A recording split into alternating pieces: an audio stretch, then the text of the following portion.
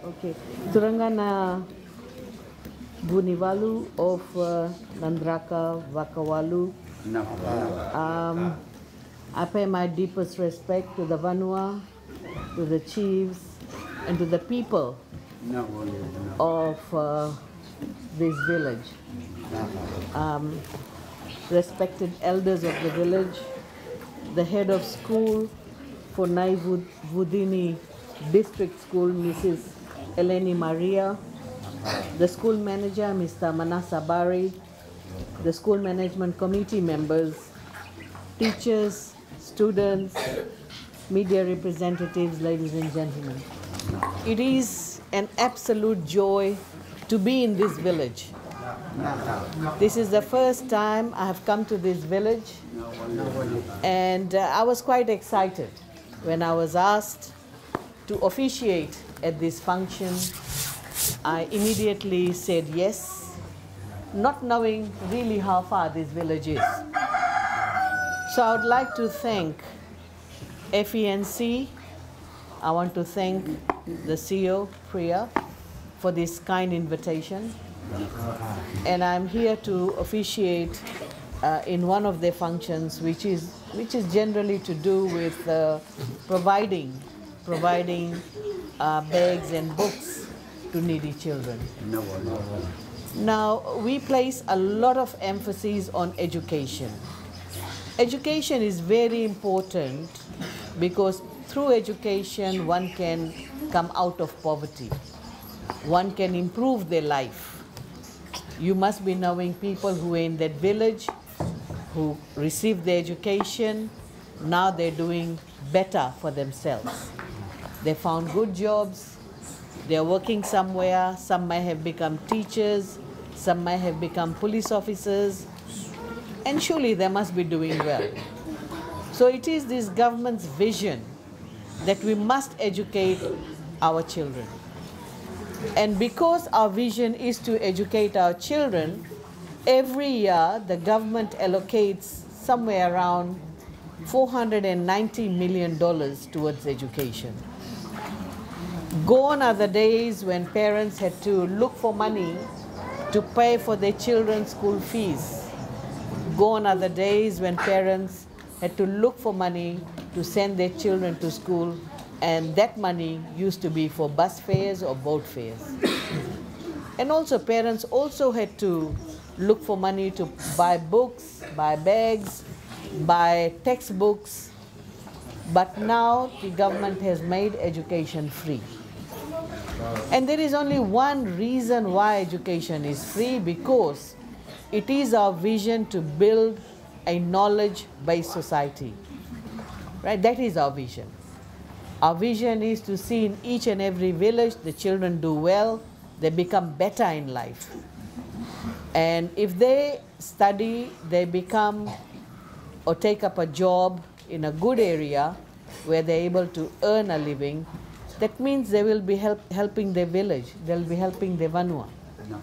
So that is really the reason why there is so much focus on education.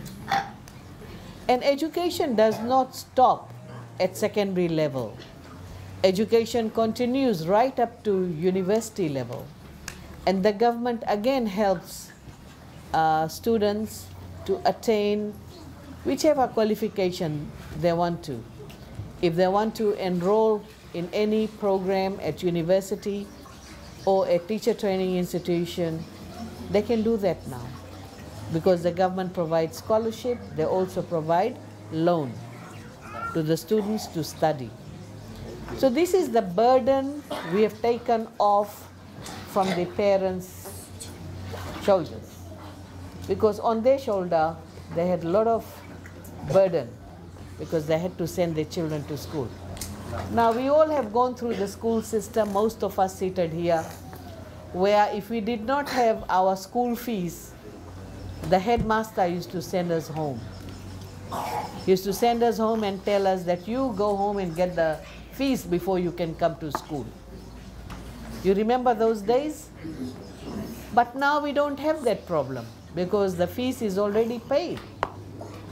Also for the school management committee, in those days they had to do a lot of fundraising so that they can make some money, then they can build a classroom, they can repair a classroom, they can buy a desk, they can buy a photocopier, or they can buy chalk, duster for the school.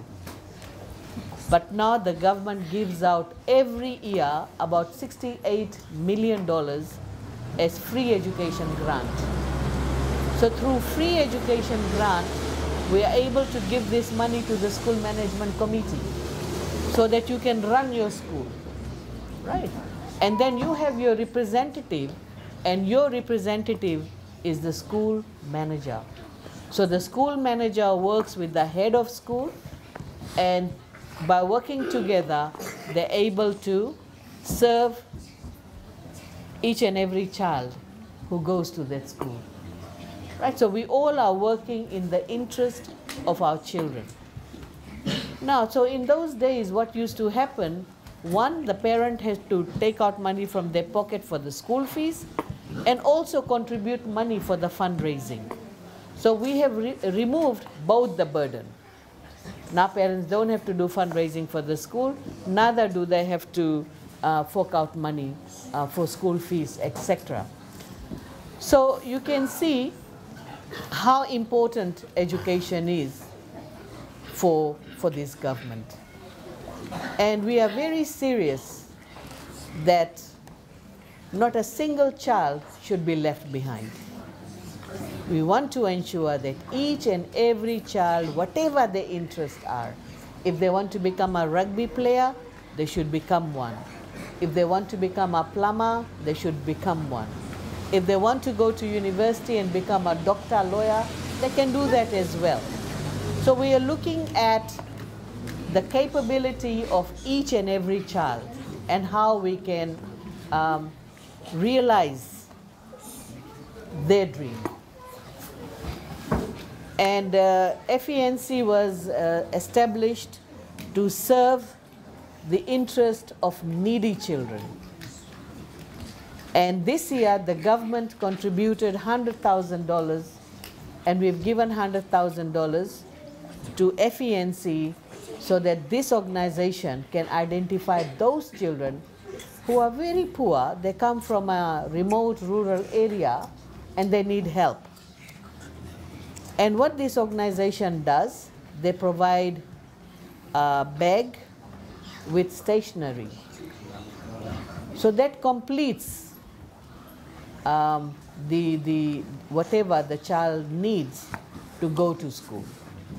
Because as I said earlier on, even if the child does not have a uniform, they don't have proper shoes, they can still go to school. No one should stop them, right? Because it's all about learning. So I want to thank all of you for the warm welcome you've accorded to me, and also for being here today to see the distribution of bags to our little ones. And we just hope that the parents will encourage their children to study. And if you see any child in the village not going to the school, I kindly request the village elders that you must talk to the parents, you must talk to that family and encourage them that they must send their child to school.